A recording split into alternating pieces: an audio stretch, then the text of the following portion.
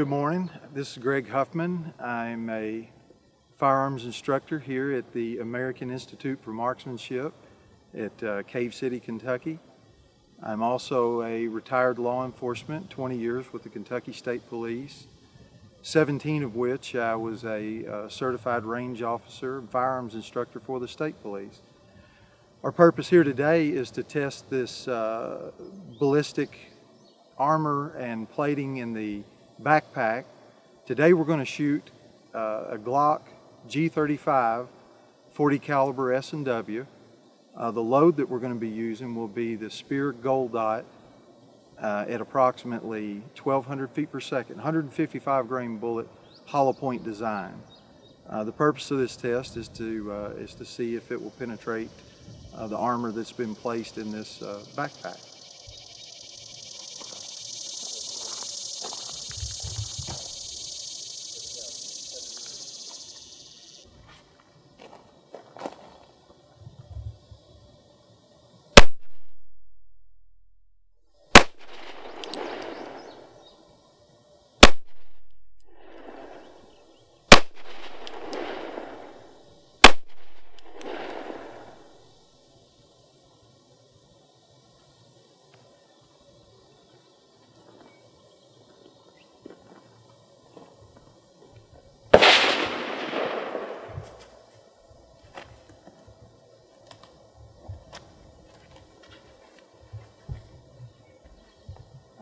From what I can tell, doesn't appear to be any through and through penetration.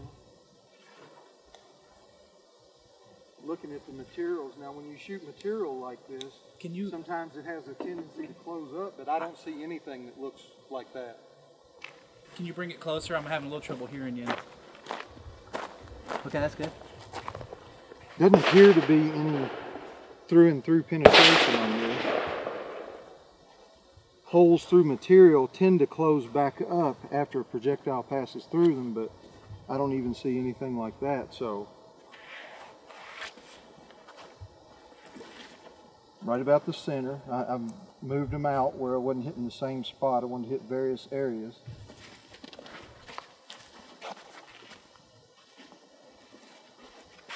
Appears to be a clean back. We just completed the Glock G35 test, 5 rounds in the backpack. Now we're switching to the FN57, and the ammunition that we're going to be testing right now is the SS-197. This is the 40 grain VMAX load with the polymer tip. We'll see how it does.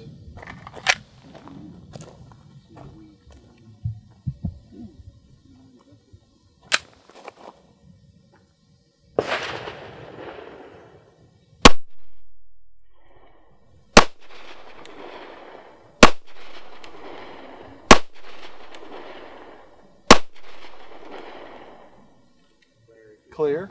All right. You want to go on up and get the backpack and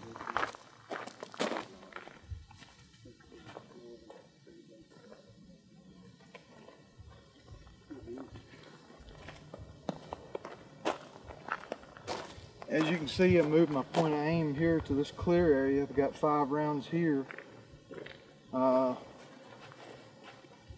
Now that's a .22 caliber projectile, so it would be harder to see, but to me, it does not appear that it has fully penetrated the backpack either.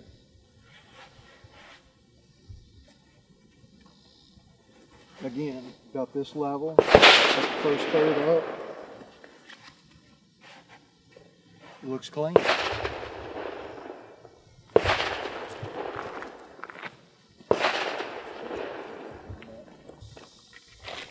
All right, now we're going to try a different ammunition for the 5.7. Again, the first load we tested, the blue polymer tip, that is the SS-197, the 40 grain VMAX. The next load we're going to test is the SS-198 lead-free cartridge.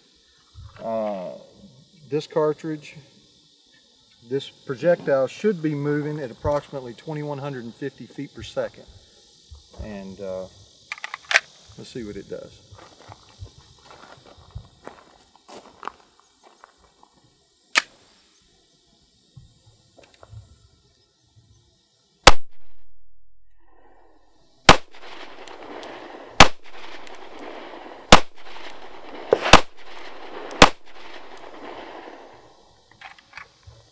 clear.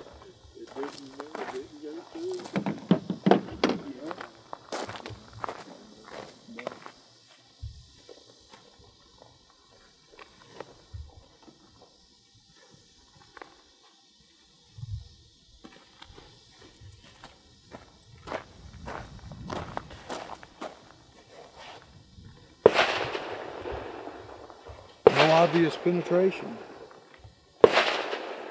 Again, let me expand on that ammunition too. That is a the SS-198 is a law enforcement round, which is approximately 150 feet per second faster than the civilian version. The SS-195, they tell me, I have not tested it, but they tell me velocity on it is approximately 2,000 feet per second.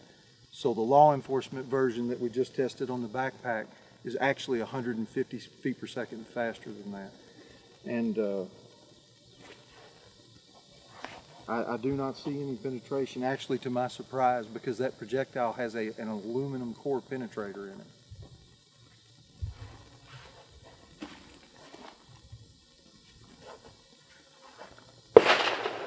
Good job. All right, we've completed the testing and been digging projectiles out of the backpack. Confirmed that we haven't perforated the backpack. Here are the 155 grain Spear gold dots out of the 40 caliber, and we have some beautiful mushrooming here. The gold dot is a bonded projectile, and this test here bears that out, because I don't see any jacket or core separation at all, and got some very nice mushrooming. Here we even have some of the backpack material lodged in the hollow point.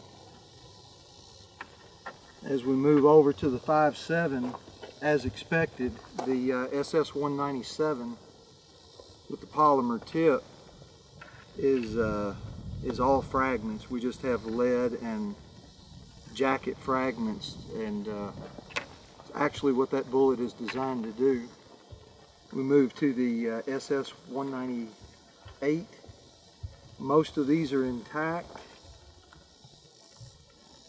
Hollow point construction, the nose is bent over. You can see how that is deformed. This, I haven't done extensive testing with the 5.7, but this is the worst condition projectile that I have seen using the SS-198 in the 5.7. You can see this one is just flattened out. This is more typical. You can see how the nose, the hollow point cavity is bent over. And we even have one of the meplats from the SS-197. That's on the base of the bullet. Very good. I'm impressed so far.